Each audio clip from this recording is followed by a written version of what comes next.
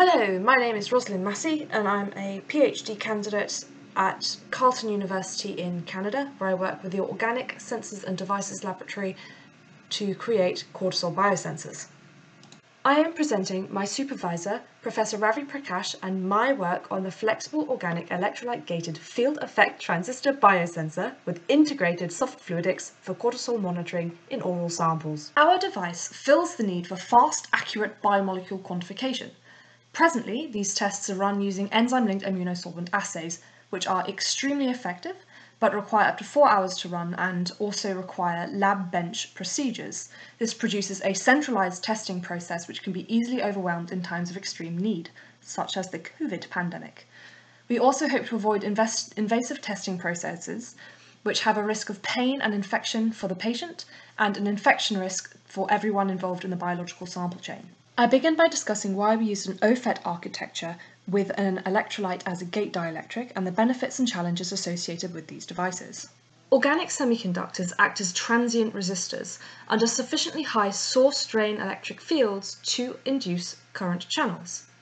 The current channel can also be induced by an electric field from an isolated gate electrode, where the effective field is dependent on the applied bias and the dielectric properties of the insulating layer. Thereby, the device operating conditions are determined by the applied voltages and the material properties of the device. Electrolytes under an electric field demonstrate extremely efficient charge separation, as they not only demonstrate ionic polarization of the solvent, but they have movement of charged particles. The movement leads to multiple distinct layers at the electrolyte-solid interface that reduces the electric field felt in the bulk and produces high dielectric constants. Their excellent dielectric properties has led to interest in using electrolytes as gate insulators. This is especially true for biosensors, as changes in the gate insulating analyte directly affect the device output characteristics and can therefore be correlated to changes in analyte composition. Further, these devices can be made specific to a single biomolecule by the inclusion of biorecognition molecules such as aptamers or antibodies. 4 common electrolyte-gated FET biosensors are shown in the figure. The first is an ion-selective FET, which requires a reference electrode in order to function adequately. The second is an EGFET, which has been consistently demonstrated in research to be an effective biosensor. However, it has the semiconductor and the gate in direct contact with the electrolyte, which leads to significant semiconductor degradation within the first few tests. The third example removes the semiconductor degradation by isolating the electrolyte. However, due to this isolation, it requires a reference electrode again.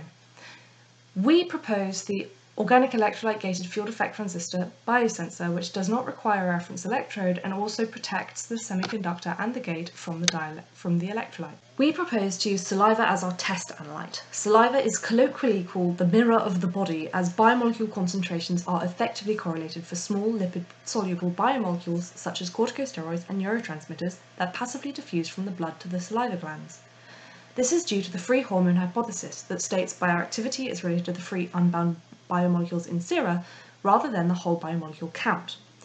Challenges to using saliva is that saliva production and collection techniques can actually affect the biomolecule concentration, as well as there being risks of adulteration through microinjury and food debris.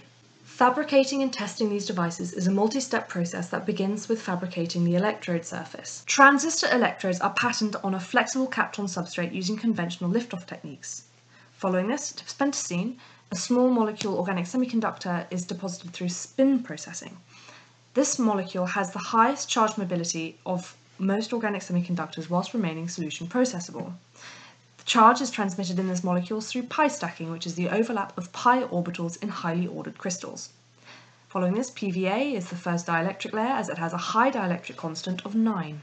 PDMS is used as a second dielectric layer, as it is highly inert to reduce biofouling. One of the key challenges of integrating polydimethylsiloxane microchannels is binding them to PMMA.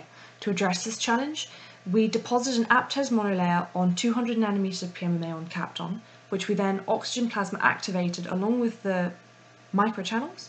We put them in contact and bake them at 120 degrees C for 1 hour, and then contacted the microchannels with more uncured PDMS on a second Kapton substrate with an extended room temperature curing of 72 hours.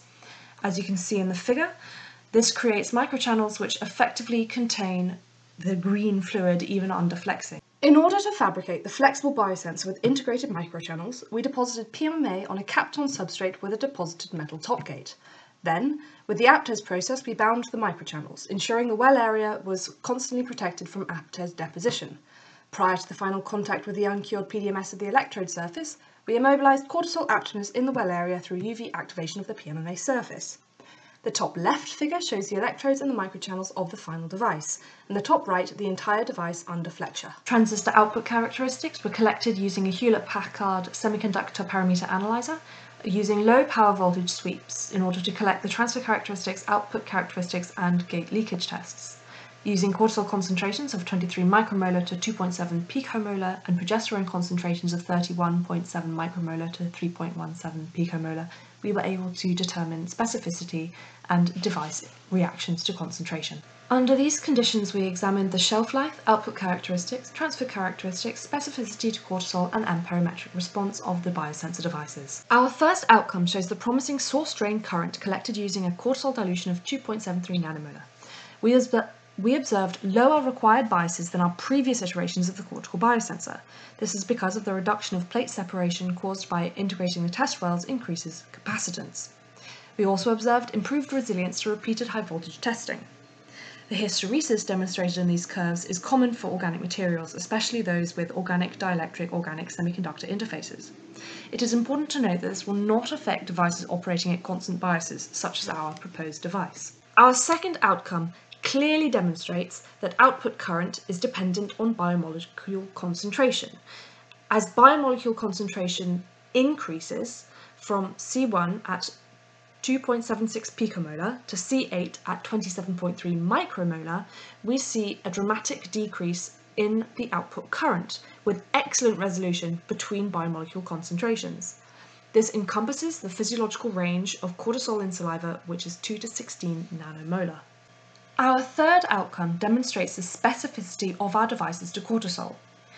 With cortisol binding, we demonstrate a clear inverse correlation between concentration and output current. This correlation is lost when using progesterone. So this demonstrates progesterone levels of 31.7 micromolar and 31.7 nanomolar, and it is clear that we have a loss of that same inverse correlation, which would indicate binding. Our outcome 4 demonstrates the efficacy of using our biosensors as amperometric devices. Not only do we have that excellent inverse concentration to output current relationship, but when we extract the lumped capacitance term from our previously described models, we actually have an even stronger inverse concentration to CDI correlation, which has better resolution than current alone. This demonstrates that we can use our devices as amperometric biosensors in the future, and we'll be able to directly correlate the extracted parameters to concentration. Our outcome 5 investigates the shelf life of our lab prototype. We observed extended longevity compared to our previous devices, where I would often see a loss of transistor action after the first 2 days, and instead observed only a 20% change in sensor performance over our 15-day test period. This is also significant compared to literature electrolyte-gated FETs, which can show up to a 60% reduction in output characteristics over the first 11 hours. We also observed preserved binding action over our testing period due to the reversible denaturation of aptamers. We conclude by discussing how our findings affect our future work. Integrating the microfluidic channels into the biosensor had many benefits. The first is that it increased the shelf life. Rather than seeing a complete loss of transistor action over 2 days, we actually only saw a 20% change in output characteristics over 15. This we attribute to integrating the microchannels and the PDMS layer with the biosensor as actually reducing the potential for environmental doping, thus extending our shelf life. We also observed reduced power requirements, where there was actually a 70% reduction in power requirements required to drive the same output currents that we observed is with our previous devices. We observed excellent resolutions in that inverse relationship between current and concentration, and excellent resolution in the extracted parameter and to concentration relationship.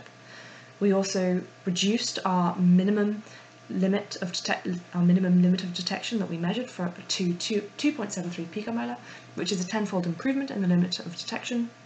with a 20% improved current output for those same concentrations. Our findings in this paper were promising and are the first step on the road to creating a point-of-care cortisol sensing device.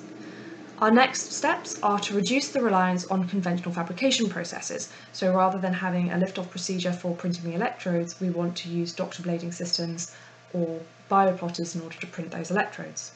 We also want to improve the crystallinity of our organic semiconductor by including a self-assembled monolayer. This will increase our charge mobility and thus improve our output characteristics. We also want to create an effective sample preconditioning and handling microchannel to replace the simple microchannel we have now in order to be able to have a complete sample to analysis system on our chip.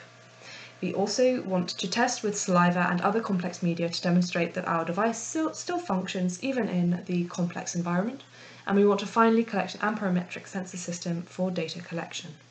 This work was made possible by the financial support of NSERC, the Carleton Research Assistant Funds and the CMC Microsystems Fabrication Grants, as well as everyone at the Organic Sensors and Devices Laboratory at Carleton, in particular my supervisor, Professor Ravi Prakash, the other members of the Organic Sensors and Devices Laboratory, and the Carleton NanoFab staff members.